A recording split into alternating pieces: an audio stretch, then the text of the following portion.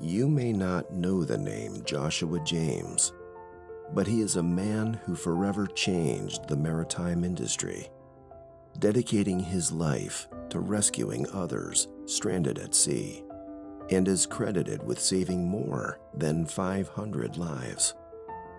That is why, even far south from his roots in New England, he is memorialized by a brewery which shares a respect and debt of gratitude for the man who committed his life to serving others at sea. For the owners of Lauderale Brewery, it is about honoring his bravery, exploration, and appreciation for the power of the ocean. In the beginning, Joshua James was just a figure to us. We saw him on the neighbor's wall, and we really didn't know who he was, but over time, you've really gotten to know him and who he was, and he's just every day an inspiration to what we do. It's really neat to think that there's people out there that would risk their lives to save hundreds of other people. And it's not very often that these people get the recognition that they deserve. And that's what we wanted to do here today. The event that left a lasting impression on James and changed his life forever happened on April 3rd, 1837. His mother and sister were returning home from Boston. A sudden squall threw the vessel on its side, filling it with water.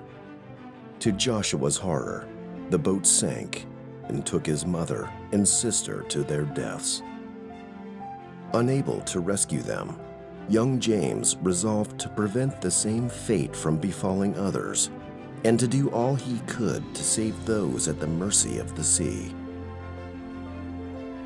He was a famous and celebrated commander of civilian life-saving crews in the 19th century and often credited as the father of the modern-day Coast Guard. From the age of 15 until his death while on duty at the age of 75, James gave his entire life to the service of saving others.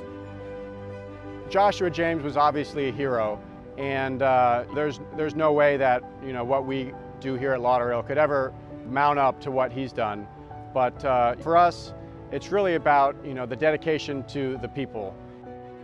At the funeral for Joshua James, the superintendent of the U.S. Life-Saving Service, Sumner Increase Kimball, said of him, "Here and there may be found men in all walks of life who neither wonder or care how much or how little the world thinks of them.